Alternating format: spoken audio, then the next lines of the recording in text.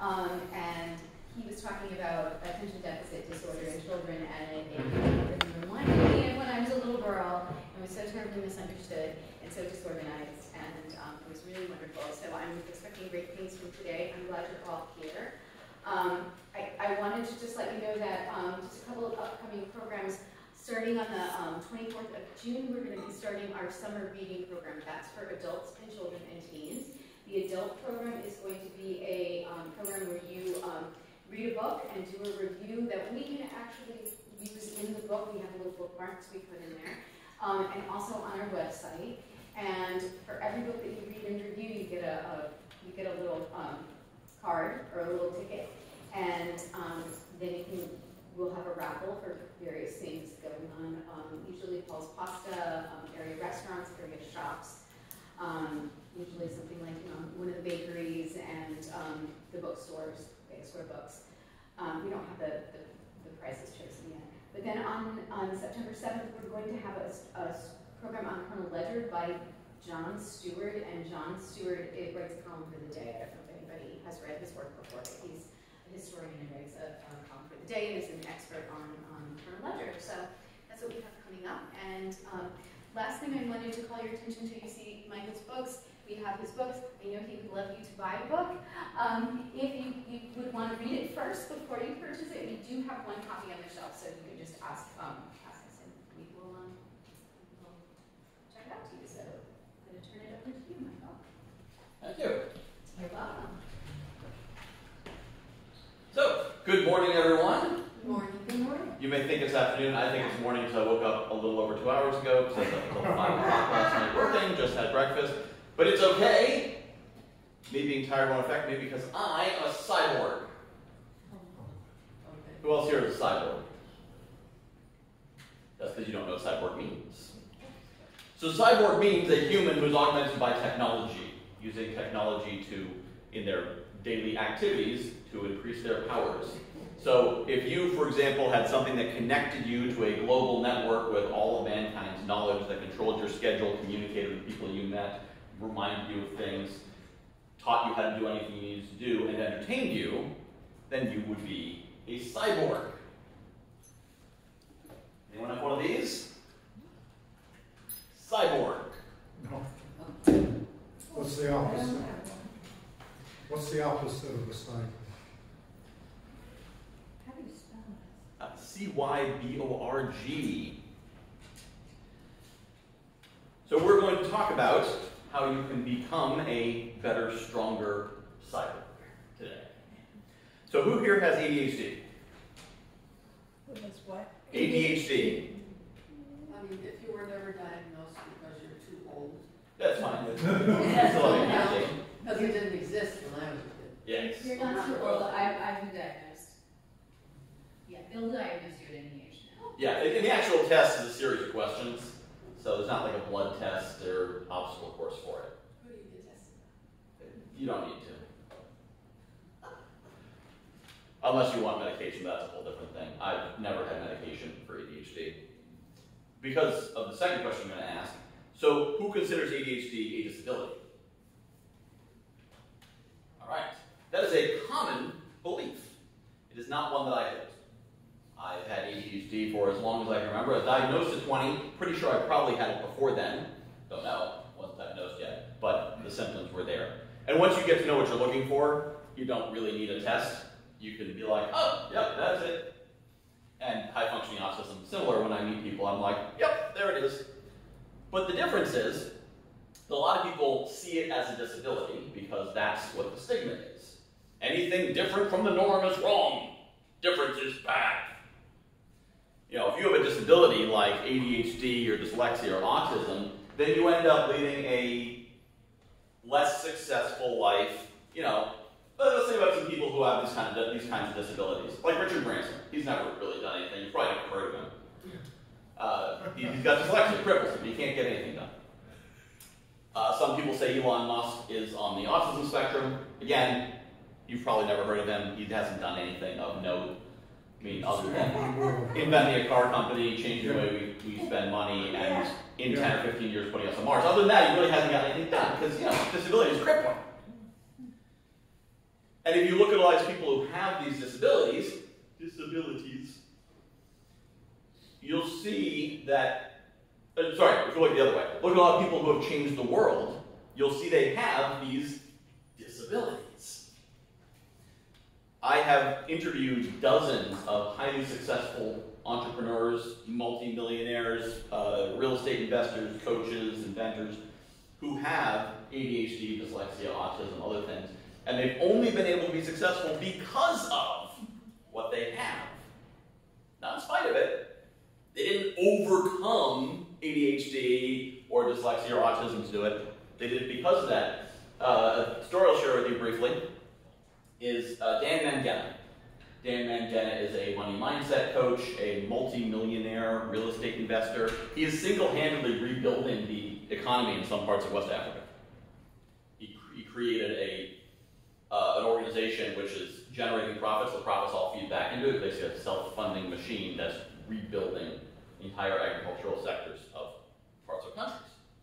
He has autism. If it weren't for his autism, he couldn't have done any of this stuff, because his autism lets him see. Who here seen The Matrix? The movie The Matrix, anyone? Okay. So you know when Neo sees all the green letters? That's kind of how he is with business. He'll look at a business plan in 5 minutes and be like, yep, it's good, put $1 million into it. Or, nope, fix this and this and this, get back to me. Most people take hours, days to analyze it. He's like, yep, there it is. Because his brain works that way. He walks by a warehouse and he's like, oh, those pallets are worth 10 times what they're being sold for. Yeah, I'm going to buy them. Boom. The challenge is, the disability side of it, is that he doesn't have the mechanism, the technology, the processor in his brain that reads faces, reads expressions, reads that irrational human stuff. So he did get ripped off a few times, and he managed to become a millionaire, lose it, become a millionaire, lose it, multiple times, before he found out what his challenge was, what his kryptonite was, and be able to manage it. But that can be managed once you know what the downside is, because without that downside, you wouldn't have the upside. Without the upside, wouldn't be changing the world. Now, why am I going into this? Because you came for an organizational workshop. Who came for a motivational pep talk? Who came for organizational strategies? Okay. Because all the organizational strategies in the world won't help you if you think you're disabled. If you think you can't do it, you won't do it. Nothing I'm about to tell you is magical. It hasn't been studied for hundreds of years. I don't have a research team that did this. I got rid of that disability thing, got rid of the shame around ADHD myself, which as I probably mentioned I have, but I don't remember because I have ADHD, so I don't know what happened 3 minutes ago. I got rid of the shame around it, and once that was gone, then I was able to say, okay, now how do I solve this? How do we work with it? So I'd like to do a little demonstration of the power of getting rid of that shame and your beliefs, your self-limiting beliefs. Can I get a volunteer from someone who is much shorter than me? So anyone here who's much shorter than me would like to volunteer? Okay. All right, so let's come over here. So she is shorter than me, I am taller. Do we agree on that? So what we like to do is touch the top of this frame, this door frame. So which of us do you think is more likely to be able to touch the top of the door frame? Yeah. Equal, depending on what you mean by touch. Yeah, like put her hands up, or touch it with yeah. So obviously, neither of us can do it. Now, let me add one little difference. Yeah. Hold this. Which of us is more likely to be able to touch the top of the door frame? No. No, not me. I'm not a pole. No. All the time. Very top, yeah. Oh. Go ahead and touch that. But I'm so much taller. Why can she do it and I can't? Technology. Technology. Thank you. Yeah. Yes. But a lot of people. Oh, round of applause for our volunteer. Thank you. But a lot of people, they start with that self-limiting belief. I used to teach driving, and actually height was a thing. So, how many of you, when you're parking, have trouble parking because you can't see the lines around the car? Does anyone else have that challenge? Okay. Can anyone, who can see the lines? around the car when you're parking.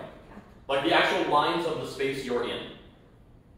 With the back, Well, you have with the back camera. Okay, but without the camera, who can look out the window and see the lines of the lines next to you? You can't. I would. Huh? Well, I thought you asked if you could see it. Yeah, well, you physically can't. The car's in the way. Yeah.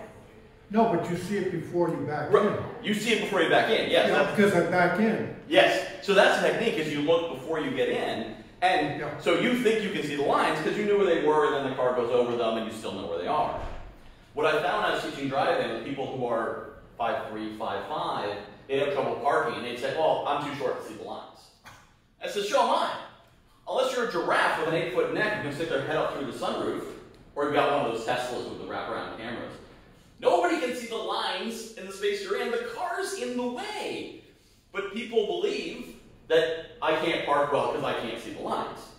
Not realizing nobody can do that. It's a limiting belief. I'm too short to be able to see well. I guarantee you, if you think that you have trouble seeing in your car because you're short, your eyes are only this much lower than mine. You see everything I do. There's no difference. But you've never been tall in a car. You've only been short in a car, so you think, oh, it's harder for me to see. I can't drive as well. Same thing happens with ADHD. You say, oh, I can't do these things because I have ADHD. And usually that's not a matter of, so I forgive myself.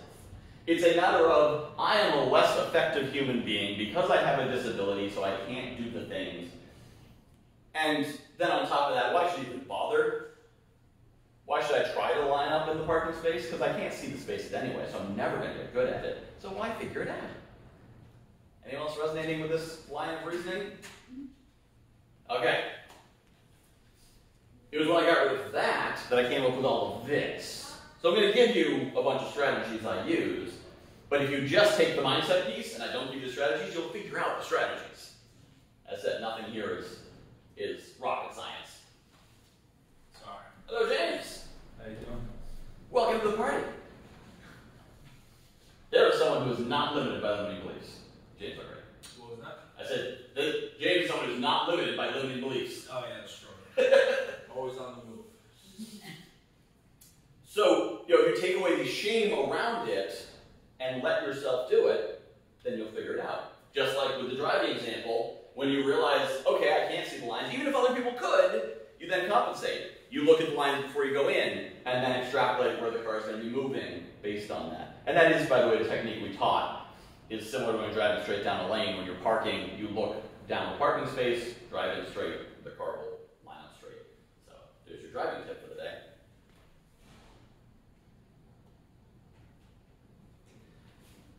So now on to the tips.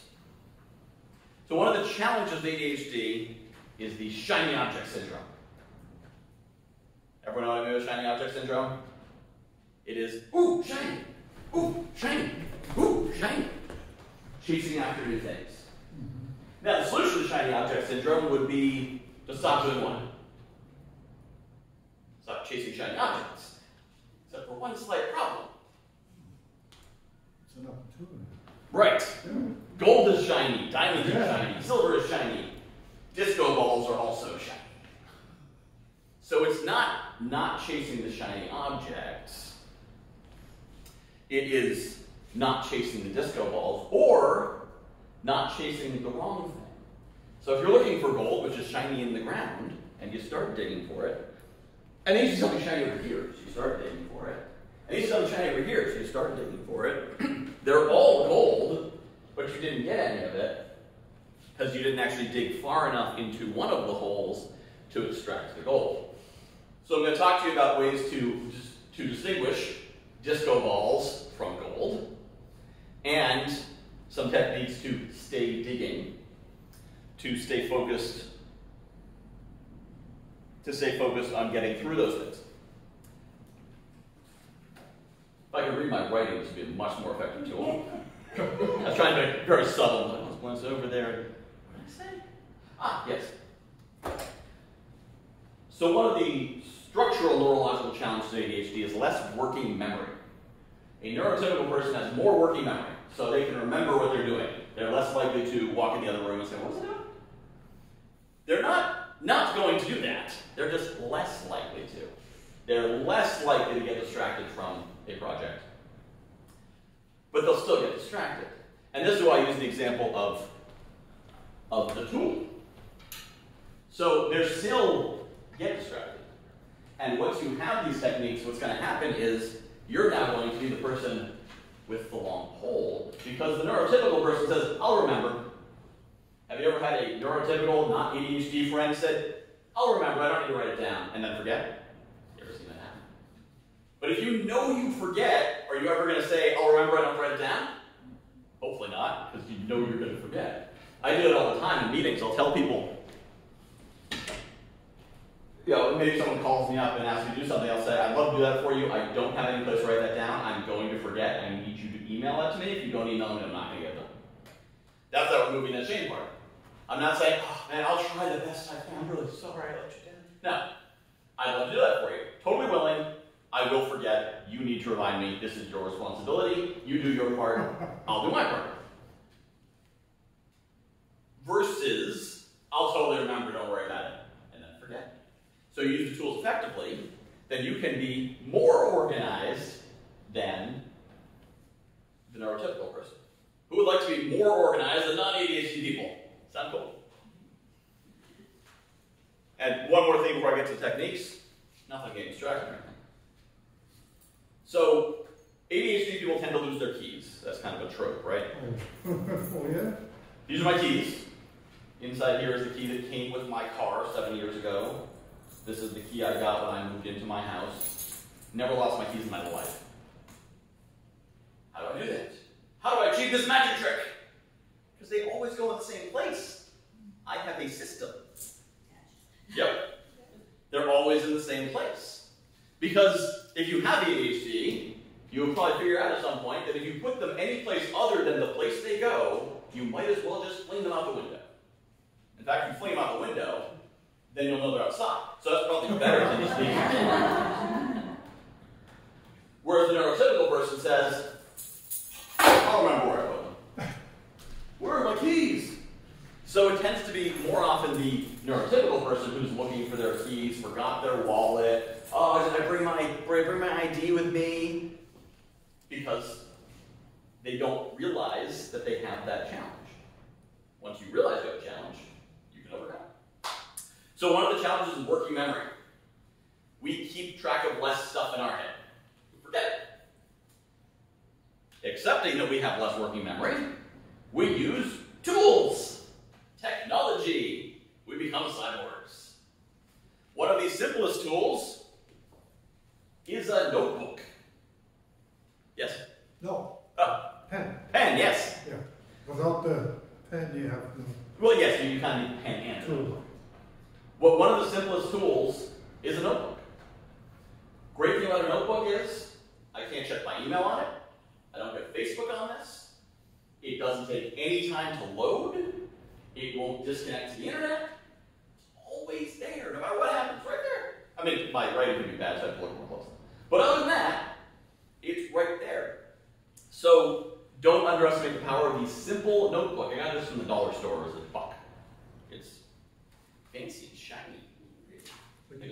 Oh no, this is from Ollie's, it's $3.99. So I misled you on the cost of my tools. Big spend. Yeah. But you can get not shiny ones at the dollar store for $1.25. Yes. What about having a big calendar when you have appointments and stuff, keeping track? That's how Yes. I do I was about to say, the other thing it. is, A giant calendar. yep, Yeah, I is got it. putting things where you can see them. Yes. Yeah. Every day I Whiteboards. look at it to Yep. see what's on it. Whiteboards, calendars, putting things up where you can see them. And it's always in the same spot. Yeah. Yeah. When you go, So you know to look for it. And then you train yourself to look at it, because that's the other thing, is that ADHD comes with sight blindness. So, especially sight blindness. So, if you look at a crowded table, like, if we have a table with a bunch of stuff on it, and I say, I can't find my phone charger, and my wife says, it's right there. That's an ADHD thing. I was about to say that's not a not paying attention thing. It is a not paying attention thing. It's an ADHD thing. That our brains, our filters are turned up too high. So you need to train yourself to look at the calendar because you will otherwise ignore it, but you can train yourself, if you know it's there, to look at. So I have a whiteboard right over on the wall behind my computer that has all the goals I'm working on right now. All things I want to remember. If I'm working with a number of clients, I have the clients. The upcoming events, I run virtual events. All the upcoming events and the dates of them are up on that whiteboard. I have a paper calendar, so I know the dates. I have 2 monitors on my computer. The second monitor is usually Google Calendar, so I know exactly where I am. So, not saying I'm not late for meetings, but when I am late for a meeting, I know I'm late for a meeting. It's not like, oh, I forgot I had a meeting. If I'm working, my calendar is right there, so I'm constantly aware of it. Recognizing that the other thing ADHD comes with is time blindness. ADHD, one of our things is that we can start working at 1 o'clock and suddenly at 6 o'clock, what happened? Alien abduction? No, just time blindness. But when you have a calendar next to you, you're aware of what time it is. You may not remember looking at it 10 minutes ago, but that doesn't matter because you just have to know where you are right now and having that tool. So it's all about having things highly visible. Now I will put the asterisk for intersectionality. ADHD, our filters are set too high, so we won't necessarily notice things. Autism, the filters are set too low. So if you have autism, you notice everything. So some people are doubly lucky and have ADHD and autism together. So your mileage may vary on the solutions. Whiteboards could be a great answer, or they could be an atrocious answer. Yeah. I heard about there's a company that specifically hires autistic people to debug software code. Because they can go through pages and pages of code and they, if I'm going through code, I'm never going to, I could look at one line and tell me just narrow this line, find it, I'd be like, Whereas they go through pages and pages and pages, like, oh, on page 37, line 5, you're missing a period. So, but the problem is they can't not see things. So the neurotypical boss who brought this team together, they went into a conference room, they're working on a project, and so to his mind, because he was probably ADHD, because he's the guy who said, let's get a bunch of autistic people together to debug code, ADHD people are very creative. And he's like, I'm going to put everything up on the walls, so that we have it all easily available. And one of the team members needed to take a break like every 30 minutes. Like, lay down under the desk, cover his eyes. And I said, what's wrong? He said, this stuff on the walls, I can't not read it. So it's like having someone yelling at me constantly while I'm working. So I'm just pointing that out because, one, you could be ADHD/autism, so some of these things have opposite solutions. But this all comes back to removing the shame around whatever your neurotype is. And if you can't have text on the walls, don't have text on the walls. But if it's for the type of ADHD I have, which I think is relatively common, having everything out in front of me is very helpful because it keeps me focused on what all I'm doing. There's different types of ADHD? Yes. There's different types of everything, really. No two people are the same. But, so what a neuro, actually, I'm glad you asked that question. So, we're going to diverse slightly. Okay. So, what a neurotype is, a diagnosis is when a doctor gives it to you. A neurotype is saying, this type of brain. So, for example, are you guys familiar with the Mystic Knowing Library? And you're familiar with the Bill Library? Are you familiar with the Brown Public Library?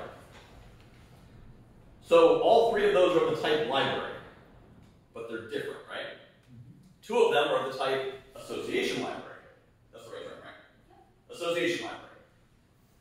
And the other one, I think municipal library is the term for it. So 2 are the type association library.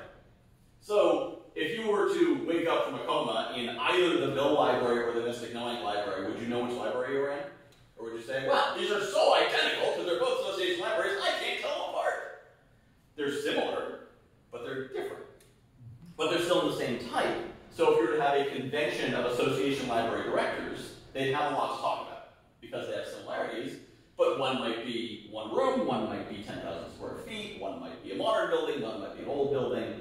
There's differences, but they have a lot in common. A neurotype is similar. If you get together 100 people with ADHD, they have a lot of things in common. But they also have a lot of differences, different upbringings, different education, different neurology. But the point of it is that you can share these ideas. I have ADHD, these things have worked for me. You have ADHD, there's a good chance they're going to work for you. So instead of going at it from the clinical model of, you have ADHD, so you're broken, so let's see if we can fix you, it's, you have a similar situation to what I do. I've done some things. The things I've done might help you. And so that's why we categorize, and that's why labels are good, but they are not prescriptive. It's not like, well, I have ADHD, you have ADHD, it works for me, it should work for you. Now, there's some differences between me and any one of you. There's a very obvious difference between me and most of you, in case you haven't noticed. And so those differences in neurology, age, gender, health, education will all weigh into it. But many of you could probably benefit from putting up a whiteboard and keeping your most important things to remember on it. One or two of you, it might give you a headache. So recognizing this has helped a lot of people who are like me, but not everyone. Does that make sense? So, yeah, so that's one of the key points when dealing with things like ADHD, especially because it's been stigmatized for a long time. It's been seen as a disability, as a mental health condition, as a learning disability, and even when they use euphemistic words like learning difference. Does anyone think learning difference sounds good? Because we all know it's a euphemism for disability. That's why I like neurotype. Type is a pretty neutral word. This is what type you are. You know, I drive a Honda Civic. That's not a judgment on it versus other cars, but if I'm going to replace the headlights, I kind of like to know what type it is. You know, if I go to the auto parts store and I say I need new headlights, and they say, what kind of car do you have? I say, I don't believe in labels. Well, I'm going to have trouble replacing the headlights in my car. The labels are pretty useful. But it's, you know, I could then say, I drive a Honda 7. It's not an Audi, but it's what I drive. That's putting the judgment on it. But just saying, I drive a Honda Civic. That's what it is. So, okay, yes, so lists. So the idea of lists, whiteboards, anything like that, that is moving your memory outside of your brain and into technology. Now, as you mentioned, technology only works if you use it. If I put on my notes over here and I never looked at them, wouldn't do any good. So you need to actually use the technology you have, which means putting systems in place. And it may happen you put a system in place and it doesn't work the first time. You know, you say, okay, I'm going to make an action list. And you write it all down, you put it down, you forget to look at it. This does not mean action lists don't work. This means your first iteration of trying to use an action list didn't work. You should try it again. So, don't, again, remove that judgment. The first time you try something, it may not work. It also may not work for you, but it just may not work the first time. You have to try it a different way. You have to change your habits, reapproach it. Sometimes it works for 6 months. You change your habits, stop working. Yes? I just had something to offer about like the listening. I can write stuff down on paper and it never gets done. But if I put it in a note on my iPhone, I'll see it, I'll do it. Yes. That works for me. So if like anybody here finds they are always losing slips of paper, or they can't find their notebook, or they just don't look at it, maybe try their phone too. Yeah. So I have I guess it's an issue you call it. I do a lot of stuff, and it's hard for me sometimes. I do make lists, and I like crossing them off, and I like doing what you're talking about with your phones. I just delete them. Yep. And it makes me feel satisfied in doing that. Yep. When I have like an idea or we're doing something, so you know me, so I own many different businesses and we do a lot of stuff. And for me, it's hard to not delegate because I'm getting better at that. But like, if I have a great idea in my head and I want something done, it's hard for me to write it down. Like, I'll think about it a million times, I'll go and do it. But then if I wanted you to do it, when I go to write it down, I kind of like freeze, and then I get distracted, and then I just don't do it. Like on the paper, like I'll still do it, but I wouldn't be able to delegate it, if that makes sense. Yeah. And I always had, like, my family's always told me I had like an issue with that because like when I do an event or something, I have everything planned in my head, and then I can't really do it until I'm there, and then I'll be like, hey Mike, can you go move that there? Hey Joe, do that and do this, and like everything works flawlessly, but I guess it hinders everybody that's coming to help because they don't know what's happening. And I don't mean to like make them not know what's happening, but it's hard for me to like write it on a piece of paper and explain it, if that makes sense. That's an I'm going to write that down and we'll come back to it. There's a couple things I'm going to say that sort of bear on that. But I'm going to write it back down. James writing things down. So before I get real, as I said, I'm going to touch on a couple of those points. And one of the ideas is self-delegation. So, you know, glad you brought that up with the list and the slips of paper and whatnot. Don't write things on slips of paper. Again, that's like throwing keys up with them. You will lose them. You will not remember to look at them because everything has to be about processes, systems. There's about 11 things in my house that can't move. And if they move, I'm like, everything's broken. Because I have processes that I just like picking things up, not looking at them. My wife cleaned the bathroom. She's like, oh, I put a new toothbrush caddy. Drove me nuts. Because I go in to do my end of day routine and I reach for the toothbrush, and it's not there. I reach for the toothpaste, it's not there. Maybe right here, but it's not there where I'm reaching for it. So I have to use executive function, another thing we're low on, to reprocess, okay, it's not there, where do I get it, where do I need it? So, so the slips don't work, but that's why I have a notebook. This notebook sits next to my computer. And I have a process for how things get into the notebook. Because if you just put things in the notebook as you think of them, they will be in the order you think of them. And if you try to execute them in the order you thought of them, then you will very quickly say, well, these aren't the right order. I don't need to do this, I need to do this, I need to do this. And now you're using executive function again. So you want to put your executive function into as small a package as possible. And so there's two concepts I want to talk about. One is treating yourself like your own employee. So you've heard of be your own boss, which a lot of people think be your own boss means not having a boss.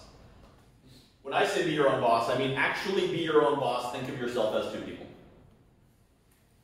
And in James' case, you actually have employees that you need to delegate this to. So that's why I think some of this may be relevant. But the exercise is to think of yourself as your own employee. So if you had a remote employee, how would you work with them? You wouldn't just say, okay, yeah, do that and then come back. I mean, you might, but you shouldn't. If you had a remote employee and you communicated with them by email and you want to spend as little time as possible communicating with them and just have them do the work, you wouldn't say, come back to me, you're done with that, and I'll tell you the next thing to do. You'd say, here's your objectives for the month, here's your objectives for the week, here's what I want you to get done today. So I have this concept of 3 a month, 3 a week, 3 a day. So you come up with 3 things you want to do for the month. You send me bigger things, finish writing my book, or do my taxes, or launch the new project, or whatever. And then, for the week, 3 things I want to get done this week. Hopefully 3 things that work towards the 3 things for the month. And then, down to 3 things per day. So this is a quick and easy form of prioritization. Because you can get 3 things done. 3 is not that hard. And if you do 3 things a day, that's 15 things a week. Which means 60 things a month. Which means 720 things a year. If you get 720 tasks done a year, you're probably going to be pretty productive. The thing is, I find I start trying to do stuff like that, but then it becomes so draining and tiring to have to keep that kind of control. You gotta take, get out the notebook, and then I gotta write down the notebook, and then and then after a while, it goes off somewhere. I can't. You mean having to write down the 3 things for the day every day? To try and be that organized. Okay, I'm gonna have 3 for the month, 3 for the week, and 3 for the day. I mean, that would last a very short time for me, and then I'd be, you know what I mean? I'm glad you mentioned that. She's not actually a plant, but it perfectly well sets up for the next, more advanced strategy that I use, which is the master action list. So this requires having goals. You have to know what you want to do, where you want to be in 3 months, a month, 6 months, whatever. You figure out where you want to be, and then you say, what projects would I need to get done? Projects basically anything that's multiple actions. What projects do I need to get done to get to that thing? So, give me an example of a goal you might have. Taxes. Get your taxes done. Okay. So, Doing your taxes. yeah, so complete your taxes by the end of the quarter. So within that project of complete your taxes, so not the goal and the project are the same. Get your taxes done, the project, complete your taxes. Within that, there's a set of actions. Gather your receipts, find your W-2s, do some other stuff, send it to your accountant, and you have this list of actions. And so you make these lists for all the things you want to get done. So you make a list of okay, by the end of this quarter, I want to get my taxes done, I want to prepare a talk for the library, I want to get a blog up, I don't know, 5, 6 things, whatever it is. Could be more than 3. And then all the actions, you look at that list, and you say, if I get that list of things done, oh, pretty good. If I get nothing else done, just get those things done, I'm pretty excited about that. Then you write down all the actions it'll take to get all those things done. Then you're going to take those actions and you put them in a spreadsheet. And then with a spreadsheet, you assign each of these actions to dates. I've experimented with putting it into a week, putting it into a day. You can experiment with what dates you put it into. But the point is, because you made a list of all the things you want to get done, in the end, and then a list of everything it'll take to get those things done, individually, you can now take this list of actions, put them into a big list, and then in the morning, when you say, I'm going to do something today, you take your notebook, and you've got your blank page, and you're like, what am I going to do? Instead of needing to use that limited executive function that we have, you go to the list. You ask your boss, hey boss, what am I doing today? Your boss is in the spreadsheet. And you pull the items from there and you put them on here. So you don't have to think about what to do. You know what to do, it's already been determined. And the process was already done in such a way that if you get all these things done, you know you're going to be in a place you want to be. And if you don't get all the things done, you get some of them done, you're still going to be in a good place because you've gotten a bunch of those things done. And so this eliminates the stress to the challenge. I'm glad you brought that up. If you just try and do these 3 things a day, and every morning you're trying to say, okay, what are the 3 things I need to do today? Sometimes we're in a high executive function state. Sometimes we're not. And if you try to plan when you're in a low executive function state 2 or 3 times, you will throw out that solution, as you said. And that's what's happening, is that when you're feeling good, you're excited, you're pumped up, you've got the dopamine, serotonin, whatever the neurotransmitter is, you've got lots of it, and you're like, yeah, I'm excited about this. And then 2 days later, you don't have so much of it. You're like, this is stupid. So by getting all the planning done when you're in the state to do it, then it means that you can relax, and so you wake up Wednesday morning and you're kind of like, okay, what am I doing here? All right, I need to email Bob. What can email Bob? I need to get my receipts together. Okay, I can get my receipts together. You can just follow the instructions and not do that hard thing, which is figure out what you need to do. And so now, if you do this, you're going to have a list of things to do every day that you pulled off the master action list. But when you have a list of things to do, what often happens? You get distracted. So this is what the quick list is for. So I recommend that when you make the list, you put it in the middle of the page. And so something will come up. You say, oh, I got to email Bob. And you go to your email, and there's an email from Susie. You're like, oh, I should reply to Susie. Nothing gets done if it's not on the list. But you say, I need to reply to Susie right away. You write, email Susie at the top of the list. And then your next action goes on top of the list, which is email Susie. And if you then say, oh, I need to email Joe, but not right now, bottom of the list. So what this does by keeping it on the list, what I call the quick list, is it means you're still always on the list. Even if you're distracted, you made the choice to say, I'm putting this at the top of the list. The thing you were about to do is still on the list, it's just next. The alternative is, okay, I need to email Bob. Oh no, wait, I need to email Susie. Oh no, wait, I need to email Joe. Oh no, wait. And you have now opened 3 tasks and completed 0 tasks, which is why it feels so stressful, because in your brain is thinking, I'm doing all these things. But you haven't actually done anything. You simply started thinking about doing things. So by using the list, again, it's taking that limited cache RAM that we have in our brain, putting it in the advanced technology, and then using this to tell us what we're going to do next. And you can do this any level of granularity you want. So you could have like send emails, or it could be email Bob, email Joe, email Sue. It could be write email to Bob, hit send on email to Bob. Whatever level of specificity you need to work for you, you can experiment using that, but that will keep you focused on what you're doing. And you know, the reason I mentioned the idea of that employee-employer concept is if you think of it as me as a worker I'm like a remote employee to me as a boss. The boss is sending the messages, say, on Sunday. Sunday's your planning day. It's when you get up and you drink your coffee and you're in a relaxed, open state of mind to receive new ideas, and that's you do all your planning.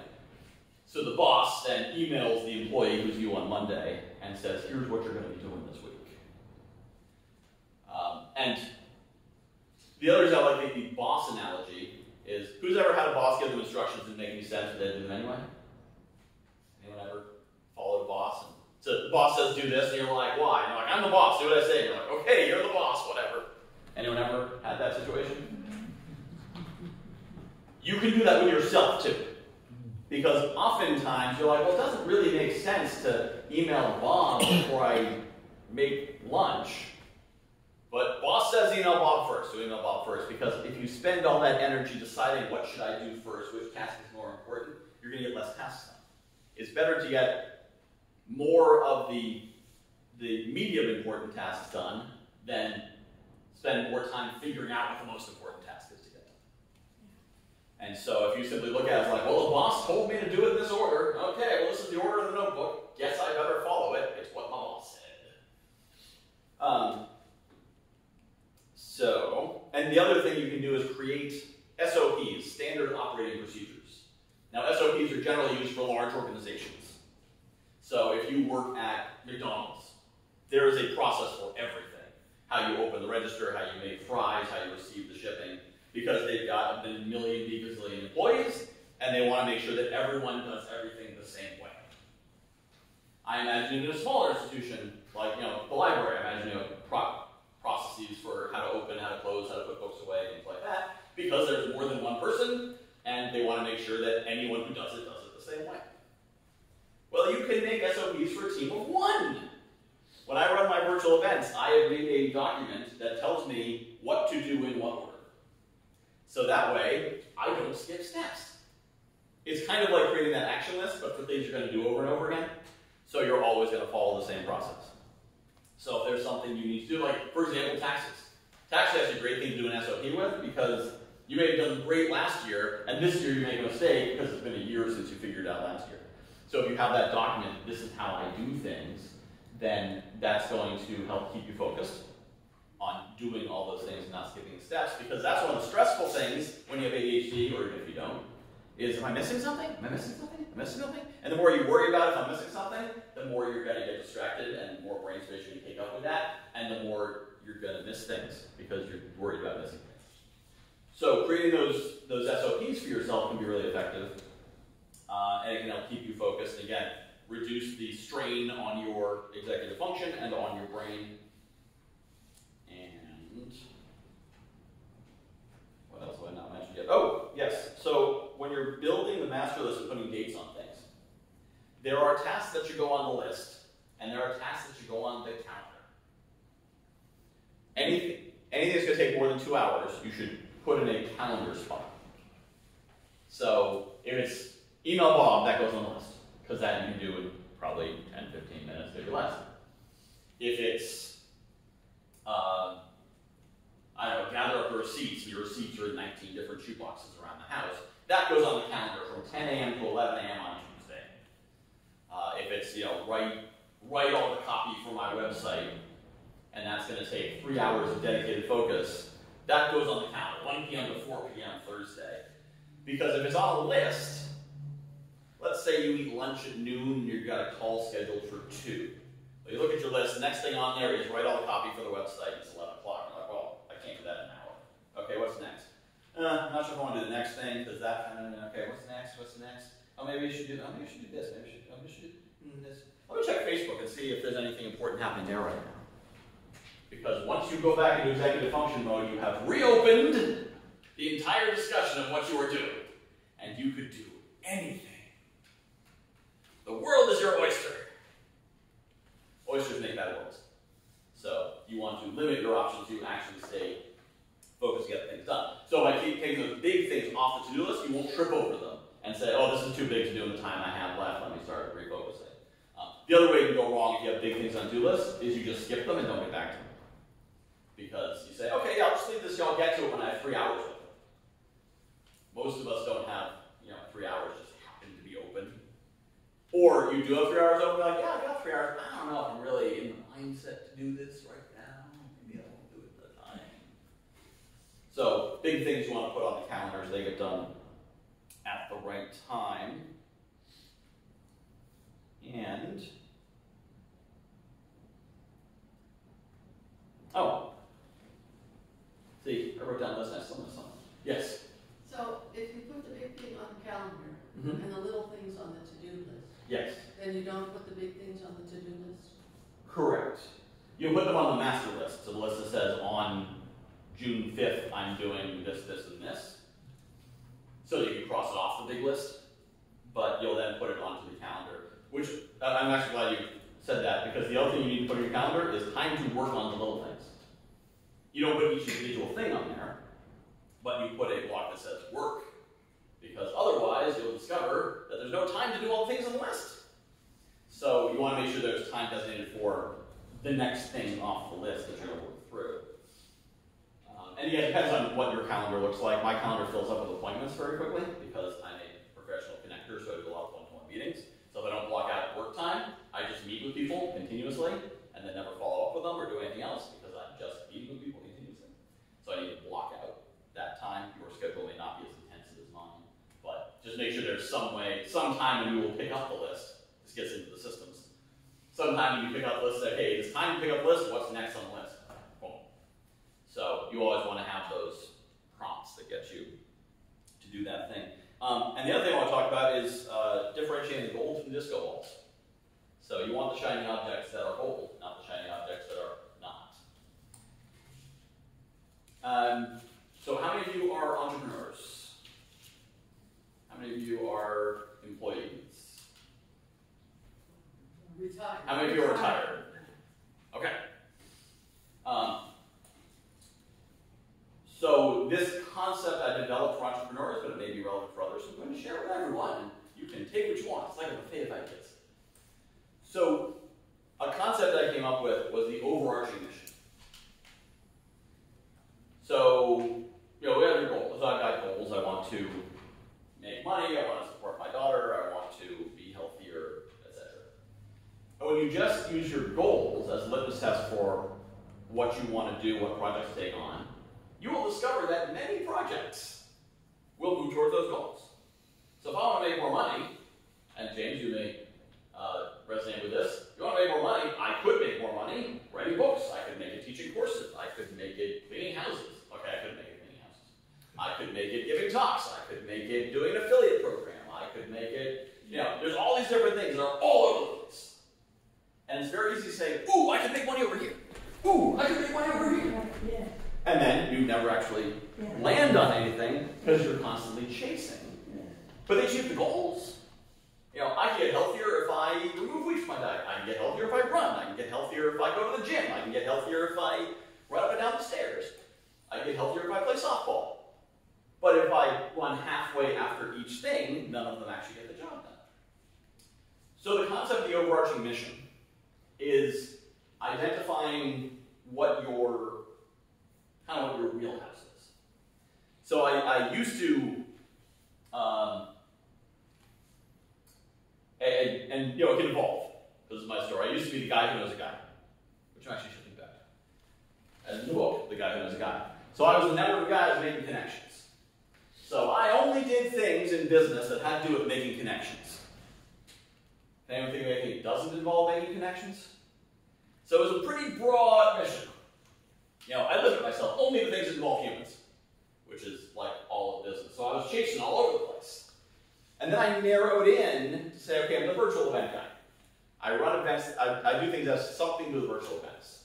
So I'll do MC services. I'll run virtual events. I'll help people run online courses. Yeah. So it narrowed it in so I could look and I could say, what fits into this space? And the trick of this overarching mission is to find something that's big enough that you won't get bored inside it, but small enough that you can look at something and say, yes, that fits, no, that doesn't fit. So people come to me all the time and say, oh, you're well connected? Well, I've got this amazing program that saves corporations money on their electricity bill, and just connect me to CEOs and you'll make a whole bunch of money. Well, that's great, but I don't talk to a lot of CEOs, and I don't work in the corporate space, and it seems like a lot of money, but it's not my aligned audience, so I'd have to build something completely. So figure out what is that thing that fits what you're doing in a bigger picture, not simply like, I am a, use your example. Like you're going to say, I'm a DJ, I just do DJ stuff. Well, that's too narrow. You're going to get bored. And you get bored, you throw the whole thing out, and you're like, and you're back up doing everything again. But if you say, figure out something broader with it, like I think if I knew all of your business, I could probably come up with a circle that encompasses it all. But, you look at the things you're doing you really like doing, and say, what do they all have in common? And now look for more things like that. So it's not just matching one trait, it's matching many traits.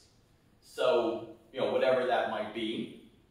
It might be around, say, you're a DJ, but you also do planning services, but you also do design, but you also do interior design, because they're all related. Or it might be, I find projects where I can hire people for a modest amount of money and then charge a much larger amount of money. And different kinds of services, which includes hosting parties, planning events, cleaning out houses, junk removal, landscaping. So one thing that seem like they're all over the place, but the common thread is I can find people and give them little training and they can do the work for me. So it's finding that common thread so that everything you're doing makes sense somehow. Yes? Wouldn't you want to find a need for that to be done? Like you may have a great plan, but if there's no need in the corporate world, or yes, you would definitely want to make sure have there's a to need, but find a need. But I say once you've identified, charging once you identify this is an opportunity, this opportunity exists. Okay. Should you chase it? Because there's a million opportunities. Yes. To kind of answer what he was saying, so I own 6 different businesses. I do a bunch of different things. And what Mike was just talking about, they're all different industries, but they're all something I personally like to do. If I don't like to do something, I would never do it for the money. But to answer what you were just asking about, usually what I find personally with entrepreneurs and most small businesses fail, right? You guys hear the numbers. What are the numbers, Mike? You probably might know. I think they said 3 out of 5. I don't know what the number is, but it's a high thing. The problem is what I see personally is because everybody thinks, oh, do I look for the opportunity? No, you just do it. You know what I mean? Like if you want to go do something right now, go do it. Right. If you really enjoy doing it, you're gonna make money on it. It doesn't matter if you don't worry about the. Yeah, I think that's what kills a lot of businesses because everybody goes and they pay for the market research, they go for the advertising, they go for, hey, what do you think? But her opinion is different than yours. Mm-hmm. So like if I just enjoy doing what I do, some days I don't make money on something. I mean, well, that was back in the day, but when I first started, some days I didn't make any money. We just broke even. But I enjoyed doing it, and then I figured out how to make the money after failing so much. Then I was like, oh, okay, we're not charging enough. So now people will pay more. And then we have some of our businesses, some of our competitors, they charge 10% of what we charge, right? And I thought, oh my God, that was going to kill us. But nobody wants to pay that 10%. I mean, we all want to, but when you realize you find somebody who's really high quality, you'd rather pay them more money because it's higher quality.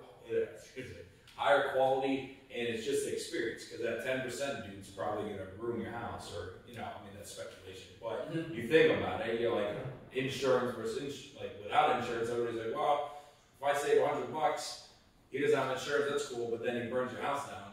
Now it's like, oh my gosh, how do you get it? He obviously has no money because he has no insurance, right? That would be kind of like that. But what I find personally with just doing it is just doing it.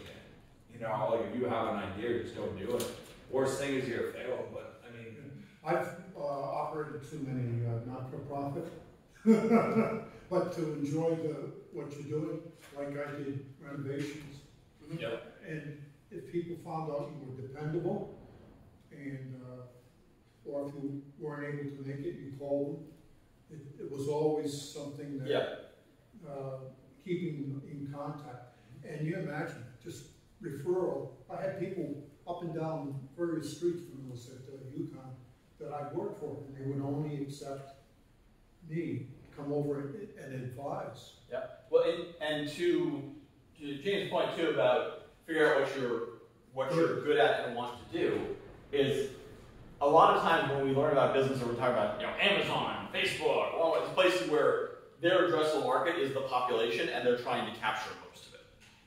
None of us are likely to ever be in that situation where we need noticeable percentages of the entire population. So if you're looking to make a million, so I used to publish Mystic Neighbors, which is a magazine that goes to Mystic and Stonington homeowners. And people was like, oh, it just goes to those 4,000 homes, such a small area. And I computed, and I maybe remember the math wrong, I believe that just those 4,000 homes represent something like $600 million of buying power. Yeah. So if you want to make $1 million a year, you just have to redirect 1/600th of their spending. Now this includes all their non-discretionary spending. Their mortgage and their taxes and insurance and whatnot. But some of the target audience for the sponsorship, for the advertising, was mortgage companies and realtors and the people who get money from non-discretionary spending. So if you want to make $1 million a year, you could do it just in Mystic if you can get them to redirect 1/600th of their total spending to you. So, niches can be very powerful. If you can find something people are willing to pay for, you don't have to say, is there a need? Someone has a need. And you can sell 10,000 products, to make $1 million, 10,000 products for $100 each, or 100 products for $10,000 each, or one product for $1 million. So, one thing I often tell artists when they say, oh, it's so hard to be an artist, I don't know why rich people don't patronize the arts anymore, and I say, have you asked? There's someone out there who's making $70 million a year and can't draw a straight line, but thinks art is really great and wishes they could make it. Well, all they have to do is hand an artist $60,000 a year, put them up in a little apartment in the place over their garage, and say, you are going to be my artist. My name goes in everything you make because I'm your patron, and you are going to make art. And this is a rounding error on their money. They can totally do it. The reason they don't is because no one's ever asked them. Now, am I saying every millionaire is ready to go hire an artist? Absolutely not. Is some? Sure. So that's one client fulfilling your total needs and just figuring out that it can be done. And it's not a matter of doing market research like, hey, which one of these millionaires wants to hire an artist?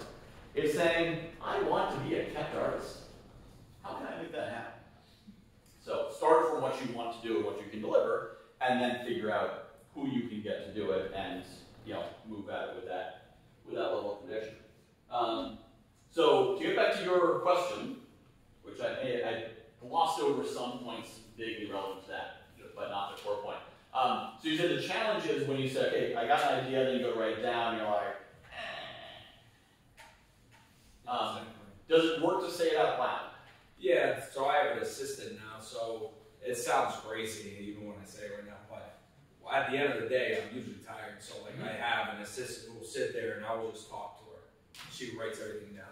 And I find it a lot easier because I have the ideas, and then she's pretty interactive, so it's kind of like a focus group for me. Mm-hmm. So if I say something, she may be like, oh, that's too crazy, or, oh, I like that idea, but I haven't thought about it this way. So I like that a lot, because when I would write the stuff down, I'd freeze. All day I think about all this stuff, and I do it, but then it's like, I want to get home and write it all down, and then I can't write it down. I don't know how to explain it.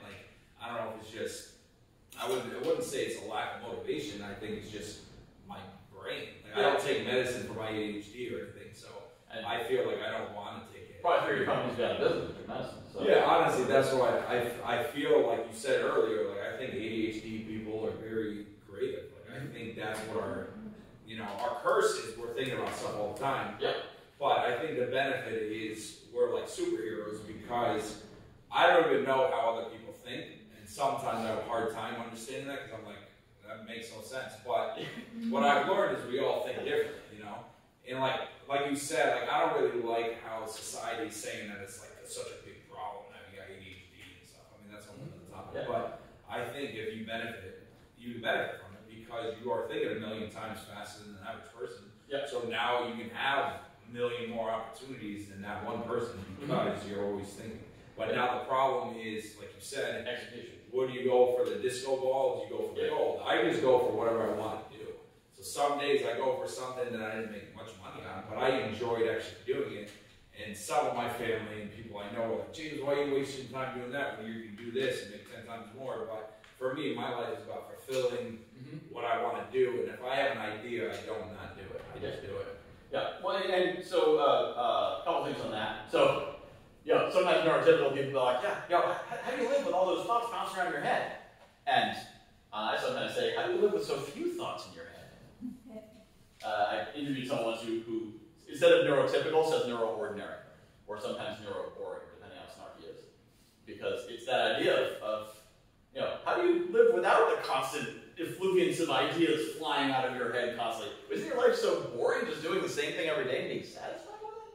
But, so one thing you did say when you first described your solution was you started by saying something like, this may sound crazy, or this is crazy, or whatever. So I challenged that part of it. Get rid of that. Everything else is good. And the other thing to keep in mind is, until very recently, Sorry, get rid of the this sounds crazy. get rid of this sounds crazy. Yeah. Because everything else is great, and that's exactly what you should be doing. And I was actually going to suggest technology solutions, assuming you didn't have an assistant, because a lot of people can't hire an assistant. But if you have an assistant, that's the answer. It's having a human who can sort of catch it and. Well, I did the whole recording thing, but that drove me nuts. I couldn't listen to myself. Yeah, that was even worse. Yeah. Well, so now AI transcription is so good that you can record into something like a script that'll put it into text, and you could hire a VA in the Philippines for $5 an hour to take that text and turn it into instruction. Well, I also tried text for talking or whatever. Talking to text before. In the last 6 months, it's been a huge. I'll have to look up better app because it would like do every other word would mess it up. Yeah. And I would go read it and be like, oh my God. But the other point I want to make is that until very recently, you couldn't run a business by yourself. Like 30 years ago, nobody ran a business by themselves. They had a secretary, they had a bookkeeper. The smallest, simplest entrepreneurial business was 3 or 4 people. So when people say things like the average new business fails in 3 years or 5 years or whatever, I'm like, I don't even know what fail looks like for me, because if the project fails, I drive more Uber, but it's still Concardia LLC. So if that LLC fails, it's because I died, or I got a job. Same thing. So there's no business failure concept, but if you have a secretary and a bookkeeper and you have to rent a room and you've got overhead, then yes, you can certainly fail at that point. So entrepreneurship is totally different, but that also means it used to be you'd have 1 or 2 coworkers. You'd have someone who bounced ideas back. You'd have someone. It was perfectly normal for every entrepreneur. In fact, think about 50 years ago, most business owners couldn't type. You want to send a letter, you'd say, take a dictation for me, and then you'd start talking, and your secretary would write your letter for you, type your letter, and you just speak it out. That was perfectly normal.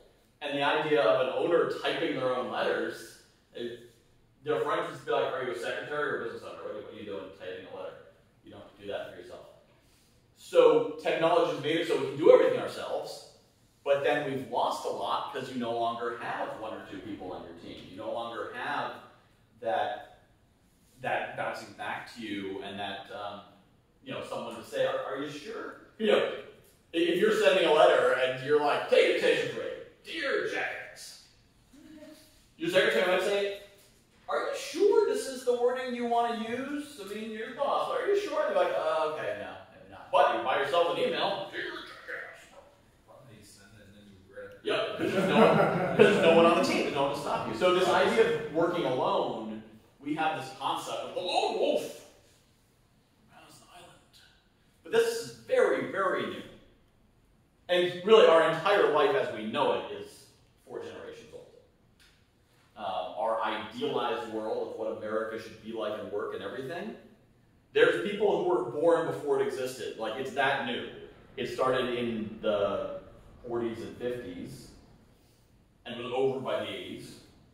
And then our modern way of doing things, some parts of it are less than 20 years old, some parts of it are less than 5 years old. So there's all these this was the way it's done. It's been done since 3 years ago this way, so we must always do it this way. The way it's always been done is getting shorter and shorter and shorter. So everything is changing. Everything is going to change even faster, especially with AI now. Technology is going to change everything.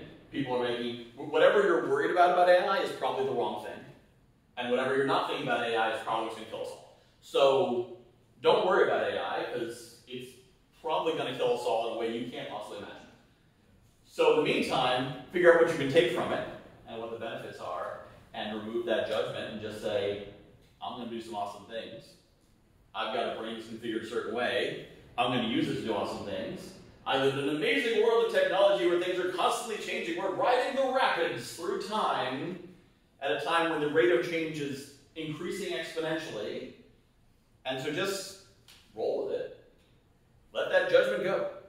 How we've always done things doesn't work anymore. How it's supposed to be done doesn't exist. I've worked with, as in my networking concierge role, where I make connections with people, I work with people who are coaches. They sell online courses, and there's something called a launch model, where you get a bunch of partners who promote to their audience that comes into your thing, so you sell them, so on. And there's this way that's always been done, and there's companies making hundreds of millions of dollars, and they are the grand luminaries, and they know it all. And their sales are all down 70%. Because everything changed. Some of them realize that they're pivoting. Others just say, the market's just changing. So there is no old way of doing things. Look at the biggest company, 20 biggest companies. I'm pulling a statistic out of the air, but it's for illustration. Many of the 20 biggest companies didn't exist 20, 30 years ago. Yeah.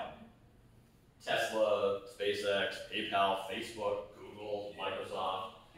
Yeah. A lot of these biggest companies, they exist 20. And I don't know if many of you probably remember when Microsoft was ruling the world. We had to have an antitrust case against them, and we got to break that, Microsoft stranglehold on the industry because they're too powerful. That was 20 years ago. Now they're like, and they're still a major player, but they're the bottom rung of the major players now because all these others came past them. And then Facebook, Facebook's got everything. 10 years from now, Facebook is going to be where Microsoft is. Because there's that, they get big, they get cautious, and they fall down. So, because they do things the way they've always done them, always since 2004. So be open to these new ideas. Remove the judgment on what works for you. Remove the judgment on how you work. Accept it. And if it works, never say, this is crazy. You may say, this may sound crazy, because it's a great way to get attention at the beginning of something if you want people to listen to you. This may sound crazy, but bear with me. But remove that judgment of like, it's kind of crazy how I do this, but what I do is, if it's working, it's not crazy. So it's crazy that it works, and it's crazy that people aren't listening to you and copying it. So, we are past an hour, and it's set an hour, so I'm going to set you all free, but I'm not leaving right away. So if you have questions for me afterwards, by all means, I do have a gift for you all if you would like more support, guidance along these topics. I do a weekly group coaching call called the Lightning Coaching Call. It's something called laser coaching, which is small, mini coaching sessions. My lightning coaching, I think lightning sounds dramatic. It's 1 hour a week group coaching call where you can come and ask anything, because I've got ADHD and I'm a networker, so I know a little bit about everything in business. I don't know a lot about anything, but I know a little bit about everything. So if you are interested in getting 1 month of free access to those calls, you can go to summits.fun/gift. That's summits.fun/gift. And if you missed that, ask me afterwards, I'll write it down for you. I do have copies of my book here available for sale, and it's also available taken out from the library. They have it in there on their stacks in the fancy new book section. I have a picture, it's really cool. Have that up there. And I do also, if anyone's interested, I do also offer private coaching as well. So if you'd like to know more about that, again, you can ask me. You'll see me right here. Look for the guy in the purple shirt. Oh yeah, you probably know who I am. All right. And with that, yes. I just have a quick question. Do you mind if you said it was summits as in SUMMITS .fun/gift? /gift. I can send that to everyone. Oh, that'd be great.